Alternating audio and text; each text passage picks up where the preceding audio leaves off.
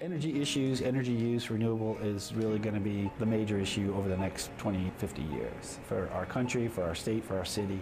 Projects like the district heat plant that the Montpelier Energy Advisory Committee has helped to bring online demonstrates the sort of breadth and depth of the innovation that's really happening at the local level.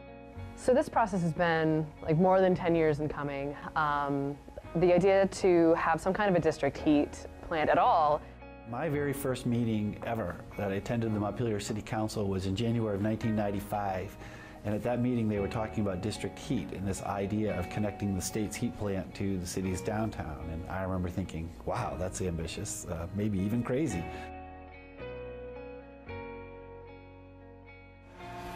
So the original heat plant was constructed in 1946 by the state. They operated the plant on coal at that point in time. When coal was going out of favor, they switched to number 2 fuel oil. Then from number 2, switched to number 6.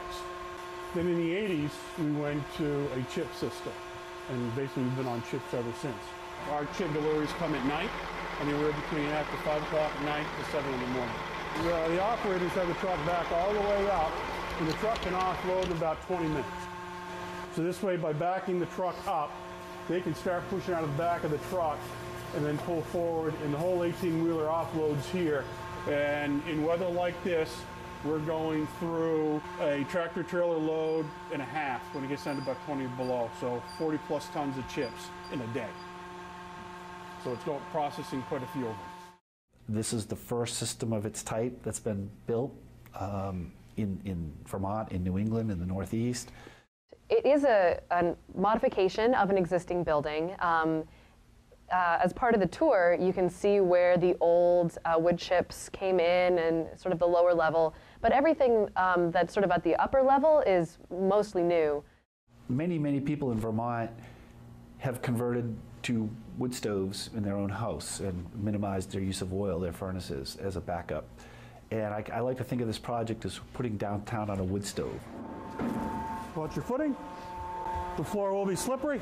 Behind us here, on the other side of this concrete wall, was the walking floor that we were just at. So as the chips get processed off the walking floor, they come through here onto this vibratory conveyor. This piece of steel along here, this bed vibrates and actually moves the chips along the floor to an area over here. There's roughly 2-inch squares cut into the vibratory conveyor. As it shakes across, the right size chips will fall down into yet another conveyor to the storage bins. Anything that's oversized continues on to 2 additional conveyors.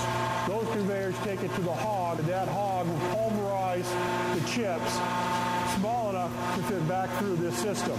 Basically right now, because it's new and all that, the wood that comes out of there looks more like shredded wheat than chips.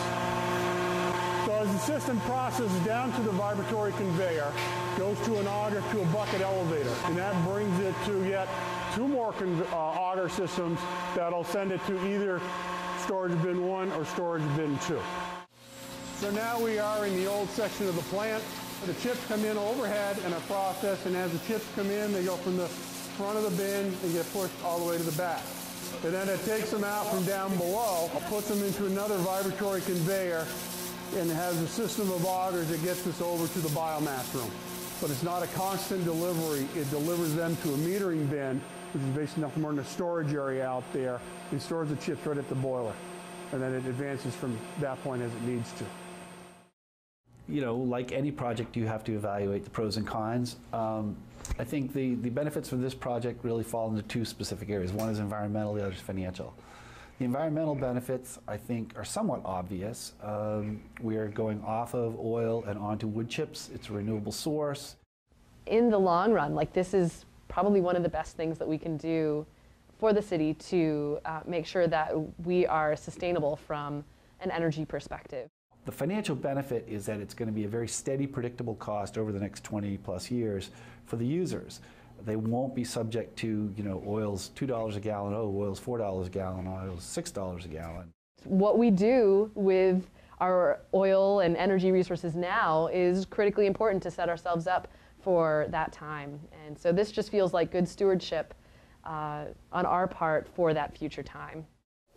I would say that, you know, the state of Vermont has ambitious climate goals, it has ambitious renewable energy goals. We've set those goals because we understand, that there's urgency around climate change, and we also understand that there's opportunity in helping our communities get off of increasingly expensive fossil fuels. This is boiler number 1. The black portion of the bottom of this boiler is nothing more than a wood stove. Everything above it is where our water tubes are. So as the chips make their way across over here, they drop into the metering bin up here, so they're stored here as they're used. Then we just have 2 others here pushing their way into the top of the grate.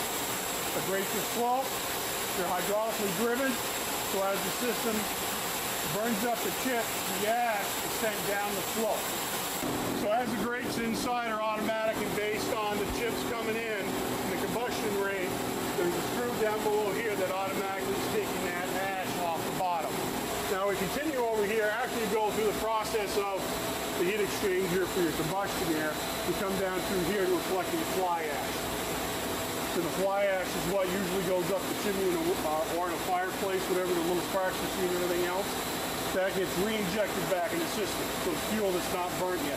So we're recapturing that, dumping it back into the system.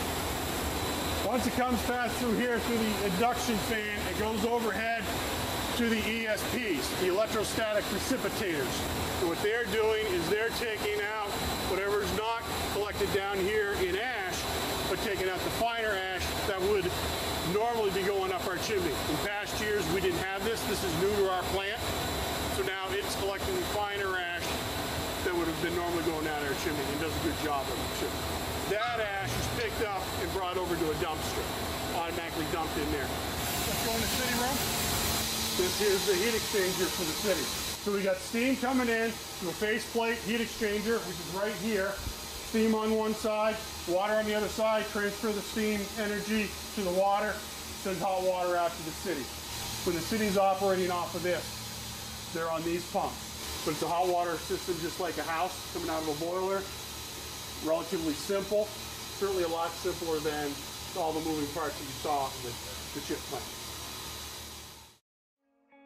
I'm proud of the district heat project because I think, first of all, it's an important project to do and has a lot of benefits. And it is something that will set the city up positively for the future. But second of all, it did set, I think, a tone, and I think it made more things seem possible. That was a big mountain to climb, getting that done. And I hope that it has inspired the net zero effort.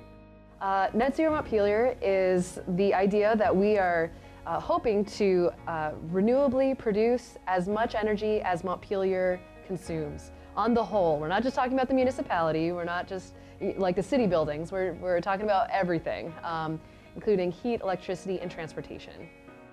The solutions that the city of Montpelier is going to be embracing through net zero, I think, are going to set, its citizens up for, savings over the long term, as well as doing what's absolutely essential for our planet. If we're going to try to get the whole city to move towards net zero energy, this really sets us pretty far ahead on that, moving towards that goal.